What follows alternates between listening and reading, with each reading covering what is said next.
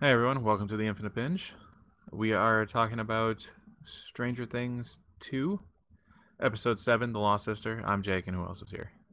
Kevin, And Andrew. I don't know if I'm ever going to get used to it just being called Stranger Things 2. That still just throws me off every time. But that's what it's called. It's got that big 2 I behind it. I know. It's so weird. It's so weird. Well, they probably wanted to call it, make it a plural of, alien to aliens, but it's already called Stranger Things. Stranger Things is Stranger Things is? Things Strangers die? Strangers Things. They could have named it even Stranger Things. Strangest Things. Yeah, strange. Well, no, because then what if there's even stranger in a future season? See, Strangest Things needs to be the last one.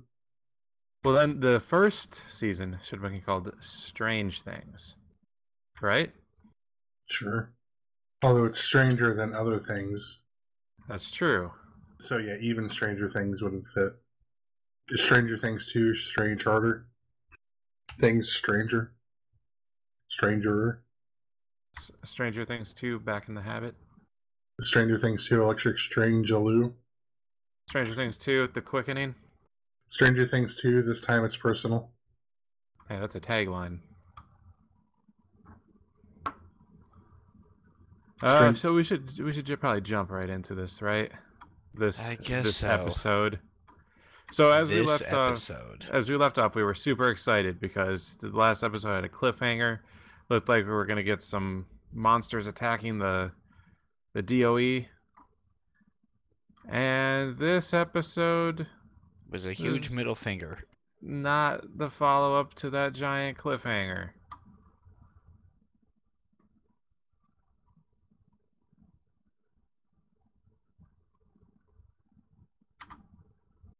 Yeah, it's should we just go right into it? Should I do my John Machetta impression? You do you. Okay, so Elle explains what she saw to Becky. She keeps seeing the girl in the room. Terry keeps a file of other missing kids. She sees Callie/8. Elle can't find her at first, but is able to later. She goes to tell Becky, but Becky is on the phone with someone telling them about Elle. Elle takes off. There's Action News 8 on the TV, which is kind of cool because there is like an actual Channel 8 in Indianapolis. So anyway, so Elle is taking the bus to Chicago because she's a little runaway. Daddy's little girl learned fast all the things she couldn't say. Mouth breather makes a comeback. She calls the guy mouth breather when she bumps into him after the bus. She finds him. Axel is a terrible dancer. Callie and Elle bond. Elle can find people with only a picture. She wants to do another tomorrow. Elle reaches out in her dream circle and hears Hopper. Callie wakes Elle and introduces her to her friends properly. They're killing former lab personnel, power training through channeling her anger. Elle finds their target and gets a bitchin' makeover. They knock over a gas station. They arrive at the place. Elle doesn't see anyone else in the apartment. He's watching TV. Ray doesn't remember them or them as kids. Ray seems to think that Brenner is still alive. He offers to take them to him. Elle starts to force choke him. There are kids in the apartment. They call the cops. Elle doesn't want to kill him. They get away as the cops arrive. Meanwhile, back at the hideout, Callie recounts how she used her gifts to escape the lab. Brenner appears before Elle's. The cops are on their way. They're surrounding the hideout. Elle remembers all of the people. She sees Hopper and Mike in the dream circle. The police are breaching the hideout. Callie makes them hide in plain sight. And then outside, she erects a wall. Elle and Callie part ways. They cannot save Elle, but Elle can save them. Elle tells the lady on the bus that she's going home. And scene. That's bravo. Good job. Bravo. Great job. That's pretty much all the time I think we need to spend on this. This episode was not good at all. Why? It was Why terrible. did they do it? Ugh. I think we've kind of discussed this a little bit amongst ourselves before recording. This feels like it was a pilot for something else. Yeah, it was a backdoor pilot. It seemed like they didn't know what to do with Elle this season, so they did this, and they're like, what if we shoehorned Elle into a backdoor pilot so that she has nothing to do for the rest of the season, and then she can do this for one episode? Well, or it's like they wrote themselves into a corner when they had Callie in the opening, or Callie in the opening scene of the show, and then they're like, oh, I guess we have to do something with that. It just felt so out of place. I did like the foreshadowing with the Action News 8 thing. It would have been even better if this was episode 8. It would, because we have seen episode 8 at this point, and episode 8 is better than this episode. Oh, by far. Now, question, did you, because obviously they're gonna like come up or something like that in a future season, but I gotta be honest, I did not like a single character that was introduced. You didn't like Mr. Mohawk? No. About what was it? Mr. Funshine? The big teddy bear guy? Kevin, I for one am shocked that you didn't like this band of murderers. Yeah, they were so fun. Yeah, I felt like, on a lot of the Netflix shows, for most of them, I'd say, there usually seems to be like one episode where it's like, yeah, that didn't really need to be there. You could have cut that out. This was far and above that episode for this show. That didn't need to exist whatsoever. So, do we want to go ahead and just get right into episode 8 then? Yeah, sure. We'll make this a 2-for-1 special. Episode 8, titled The Mind Flayer. And now back to our regularly scheduled programming. This episode is pretty good, guys. Episode was very good. One might say it's the best episode of the series. I don't know, I was pretty fond of episode 6. Well, that was really good too. The episode, as we will discover, does reveal the true hero of the series. Yeah, it's not Billy. And not Billy's dad. No. Steve? Definitely Steve. Close. Bob? But not quite. Yup. Bob. Burke. We should probably just get right into this one, right? Go for it. So the episode opens right where episode 6 left off. And they're climbing, the monsters, they don't have a name at this point. The Demigorgon-like things are climbing up. But then they're pounding on the glass, but it's polycarbonate, so they can't get through. Or can they? They can. They can. They get through. This kind of reminds me. Are you aware with like some of Arthur C. Clarke's like laws of like storytelling and science fiction? Like if any scientist says that something cannot be done, he is almost certainly wrong. Yeah. And if a scientist says that something can be done, they're almost certainly right. I think that was Arthur C. Clarke. I could be wrong. Either way, it's a fairly, that sounds like a pretty true statement. Yep. Especially here because they break through. Yeah, and they yellow start killing everyone. Yes, everyone. They clear out the basement. The creatures start to go for everyone else. And Mike wants to knock Will out because he's a spy. Mike's got the right idea. But Will is fighting them. And they gotta go, and then all the power in the lab goes out. And then it cuts to Max's mom and stepdad arriving home, and they notice that Max is gone. And Billy's dad is kind of a jerk. And by kind of, I mean he's a super jerk. Yeah. He's not a fun guy. Like, I can't even say that I think he means well. Oh no, definitely not. Well, he's a bad dude. He's a bad dude. I mean, I would maybe say he means well, but he does it in the worst possible way. Like, you can tell that Max's mom is upset by the situation. Like, even the way he is acting, she is upset by that, but she's like also upset by the fact that like no, he didn't do what he was supposed to do. And watch Max. And we also get the patented 80s homophobic remarks. So you can tell when something's set in the 80s, they like to throw bandy words about all willy-nilly. Yeah, pretty much anything set in the 80s has it. Yeah, pretty much. Especially if it was filmed in the 80s. Yeah. I like the way that the Final Girls handled it, if you remember that. I remember watching the movie, but I don't remember exactly how. Was it like all the the characters like who are from who now, quote unquote now, were like appalled. Yeah, one of the characters was there, and like got in his face about it. Basically, for those that don't know, The Final Girls is like it's about an 80s like slasher movie that people from present day get sucked into. So then they're there with the characters in the movie. It's entertaining. It's a good time. You guys should watch The Final Girls. Yeah, that's good. But back to this episode. What happened next? So Dart has molted. Right. Malted. He's a milk ball. He's a whopper. So yeah, basically it's Lucas, Dustin, Max, and Steve. They're all walking and kind of doing the whole making everyone on the same page thing. Steve lets it slip that Dart ate Muse, and that kind of precipitates an argument between Dustin and Lucas.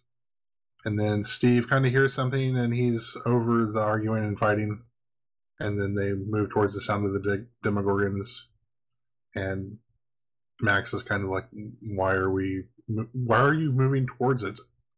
And then they kind of notice that the sounds are in the direction of the lab. And then we get to see Burke trying to help plan the escape. And I find it really odd that Bob Newby's superhero seems to know a lot about how the automated locks in the Hawkins lab work. But he knows basic. He knows basic. God, basic. Oh my god. I at least I used to know basic. Every time I see basic now, like every time I see Visual Basic, I just groan, and it's like the only thing I can really think to myself is, well, now I have to clean this up. Well, Visual Basic is way better than basic. Oh my god, Visual Basic is the worst. It's better than basic. Oh my god, it's all bad. It's all bad. It's all kind of the worst. I had to learn basic in high school, and then Visual Basic. No, and then Q Basic. You had to learn that in high school? Yeah. Ooh, my high school didn't have good computers, so we had to learn all the stuff that the computers could handle. Considering the computers didn't have hard drives. That's the worst. Yeah, but then like the next semester they got upgraded computers, and then we were learning Pascal. You know that Fortran is still in use, especially in like financial institutions, because it's very good for that. And nothing else. Pretty much. Hello and welcome to the Programming Language Podcast, where we talk about all the languages. So yeah, but then Jonathan and Nancy make it to the lab perimeter, and that's at that point they kind of run into Steve and company. Yeah, they get startled as they're coming out of the woods. But then we go back to the man, the myth, the legend. Bob has been sent down. He's making his way to the breakers while they're all watching him on their little CRTs. And he's going by, bunch of dead people, getting startled by some steam shooting, the classic steam shooting out of a pipe. Because, what building doesn't have that happen? But then he gets down there, flips the breakers, everything starts coming back on. And then Bob does his magic, gets all the doors unlocked. Everything's, looking good at this point. And a Demogorgon thing starts making his way, so he sets off the sprinklers to distract it. Because, Bob's a smart dude. Bob's the best. He is the best. He's pretty good. If only he just had some coax cables with him, it would have been golden. Some vampire taps? Yeah. So, but then we, everything's all set. Burke tells the others to go because he's going to guide Bob out. He's going to watch him, help him get out. And, it shows Bob leave, and, it shows him, because in a bit of unfortunate foreshadowing, it shows the pistol he was given by Hopper, or that they pulled off one of the security guys. Bob forgot it on the table.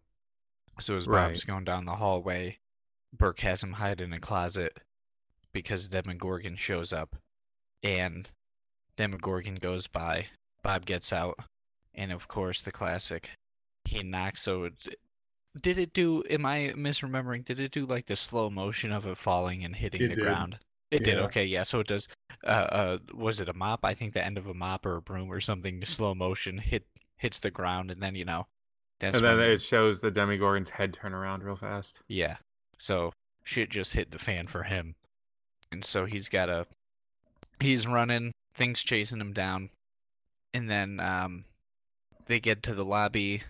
Joyce is waiting and he makes for it, him. and he's safe, right? Yeah, He yeah. made He it out. looks. He gets And the then- door closed. And then they then- all live happily ever after.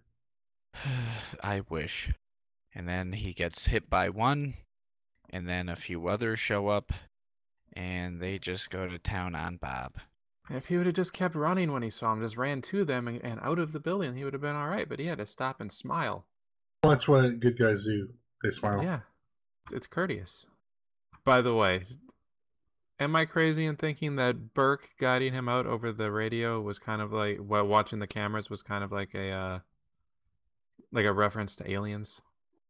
Did that happen in Aliens? It's been a while since I've seen Aliens. Yeah, I think so. Like, it was mostly Ripley doing it, but Burke was there too. And like, there were times at this point where I was wondering if he was going to try to direct him into one of the Demogorgons. So that To he could try get to- so he could- impregnated by one. Well, no, so that Burke could get out himself. But that didn't happen. He No, was it a was- good guy. He was good guy Burke. The rarest of all Burks.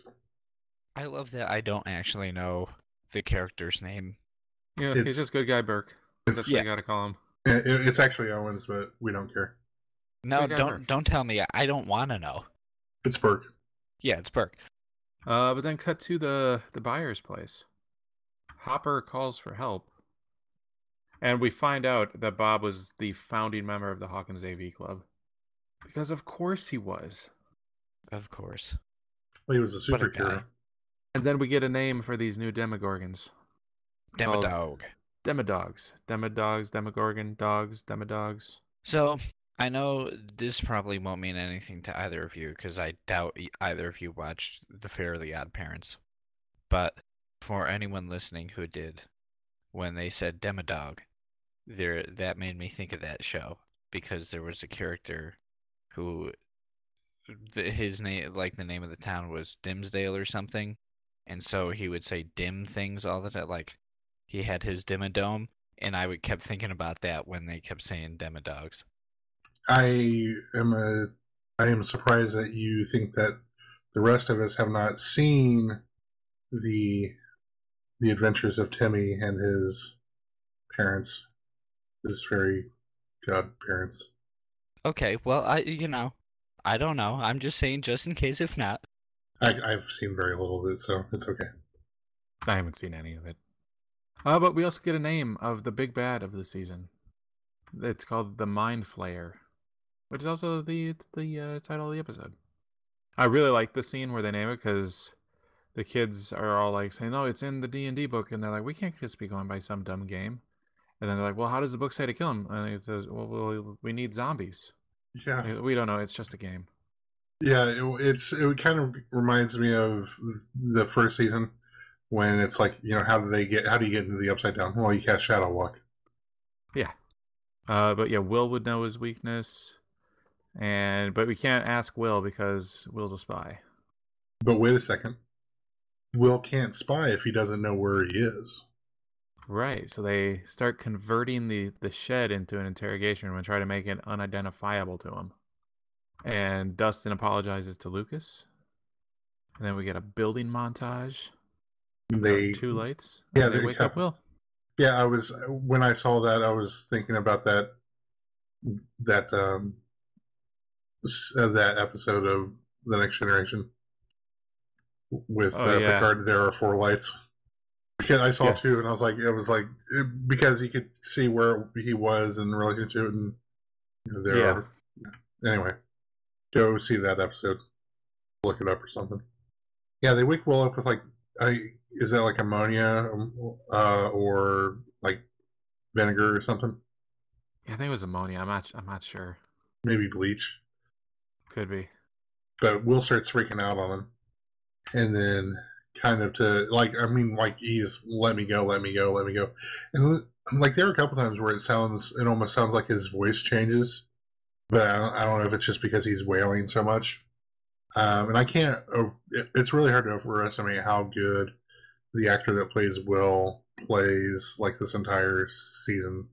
Yeah, this point. and it's kind of for just to add to that, like especially since that first season, he really wasn't in it much at all. Yeah, it's like I don't feel like I know the character. I still don't feel like I know the character particularly well, even though everyone always kind of talks about him and they tell all these stories about him, probably more so than a lot of the other characters. But I still don't feel like I know him through his own actions and his own words. But Joyce tries to kind of like connect with him and starts telling him a story about him getting these crayons for his birthday, and he drew this rainbow spaceship. And then Jonathan tells him a story about building casa buyers. And then Mike recounts the first time that they met in kindergarten when Mike asked him to be his friend. And then Hopper notices that Will is communicating, but not through words, but through Morse code. And then we get another little montage of them trying to talk to him to get more, find out what he's trying to communicate to him. And it says close gate. Now, can I just say really quick, for such a small town, there's a shocking number of people who know Morse code, especially that one of them is a young boy. Well, but if you think about it, if they're in AV and they do the ham radio thing. Oh, yeah, that's true. I actually didn't think about that. So that totally seems like the type of thing that you would remember. That's one of those things that I've always wanted to like sit down and learn. Just like apropos of nothing. Yeah. Well, you know how to do SOS at least, right? Yeah, it's 3 shorts, 3 longs, 3 shorts. Yep. The things I learned by listening to Metallica's one. I think I also know YYZ because of the song YYZ. Anyway. Kevin, you want to take us home? I think I will. So as they're doing this, they figure it out. The phone rings, which is no good because Will hears it. And as soon as he hears it, his spy sense is activated. So everyone's freaking out. They're all, they all rush back inside and are kind of prepared for the Demodogs to come and get them. And they have the funny scene of Hopper getting the rifle, handing it to, trying to hand it to Jonathan. And he's like, "Do you know how to use this thing?" And he's kind of apprehensive. And then Nancy goes, "I do." And so she takes it. But then they hear some rustling outside in the bushes. So they're ready. They're getting ready. And then it kind of sounds like something's happening. And then boom, flies through the window, hits the ground, dead. So after it hits the ground, they're all, what could this possibly mean? And Andrew notes here that it's probably a Sicilian message. It means Dr. Brenner sleeps with the fishes. Yes, the mob has shown up suddenly. Well, I mean, hey, if anyone can take care of this problem, then I'm sure it's the mafioso. They're going to the mattresses with the Demogorgons. Leave the Demogorgon, take the cannoli. But anyway, so they're all confused, and then the locks on the door start, getting undone, and they're not sure what's happening, which at this point, I mean, as a viewer, but when they were watching it, I know most of them think Ella's dead, but I feel like Hopper looked confused too, and in my mind, I would think like he should be like, "Oh, I know who this is. I know what's going on here."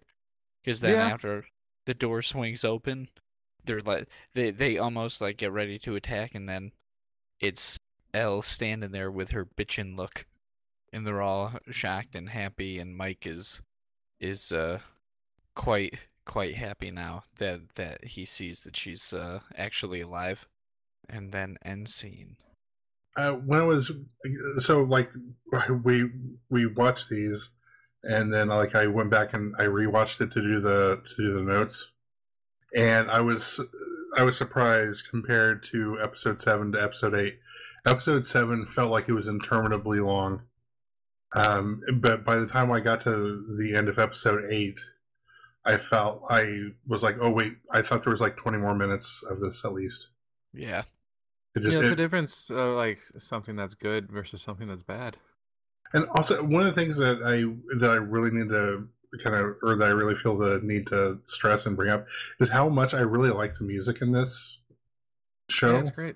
Yeah, because when they're doing the whole thing with where they're doing the building stuff, they have it's this original music, but it sounds like it totally sounds like it could be something from the 80s. It kind of has like a synthy new wave sort of sound to it a little bit, where it's like kind of beating and driving a little bit, but in like a really laid back kind of way. It's like it's really kind of cool.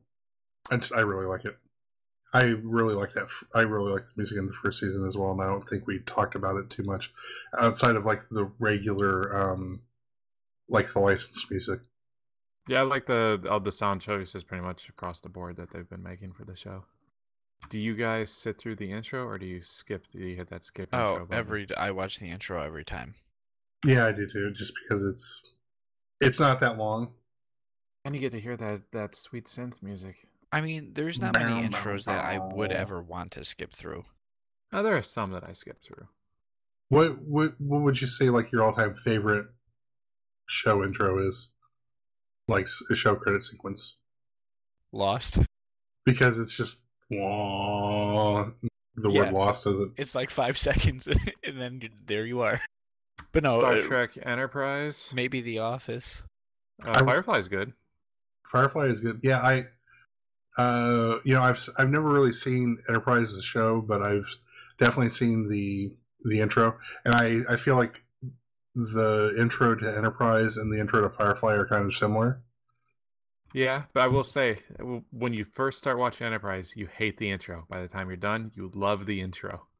So it's like Stockholm Syndrome with the intro. That song grows on you. Oh, how Dexter's no pretty question. Good. That or Twin Peaks. Twin Peaks is pretty good. I really like the intro to like The Sopranos. Yeah, oh man, there are a lot. Isn't that like Sherlock is really good? Sherlock is kind of like, I remember when. So you remember when the show Sherlock started after the Guy Ritchie, Robert Downey, and they kind of had they both had that the same musical style there. I felt that was really weird, even though they're set in like two different time periods. I'm a little surprised no one has actually said Star Trek or Star Trek: The Next Generation. Or X-Files or The Twilight Zone. Well, Star Trek and The Next Generation specifically because it has that cool speech. Oh yeah, Space: The Final Frontier. Yeah. I don't want to hear talking though. Yeah, you do. Don't lie, Kevin. I'm trying to think of some other ones I really like. I really like 6 Feet Unders. What about Buffy the Vampire Slayer? I have never seen Buffy the Vampire Slayer. Yeah, you should watch Buffy. Buffy's so good. No, we are not doing that as our next Infinite Binge. To get a little weeby, Cowboy Bebop had a really good intro. I love the intro to that and the outro to that. Yeah. The Real Folk Blues is really cool. Like, I actually just sat down and listened to both of those. The song itself is just really good to listen to. Yeah, Tank and Tank and the Real Folk Blues. Yes, those are pretty good. So can we agree that the Twilight Zone is the best? I would be fine with that. I love the Twilight Zone. It's hard to argue against it. It's the best. Rod Sterling. Oh, I'll call him what I feel. Is that a comment on his performance? Yeah, let's go with that. Let's go ahead. Okay, I just giving you an out there. Anyway, should we wrap up? yeah, we should wrap up. All right, thanks for listening. Make sure you like us on YouTube and leave some comments and subscribe and share. And also listen to the All Talk podcast and the Geek Box and the Comic Conspiracy and Mock Imaginations. And thanks for listening. We'll see you next time.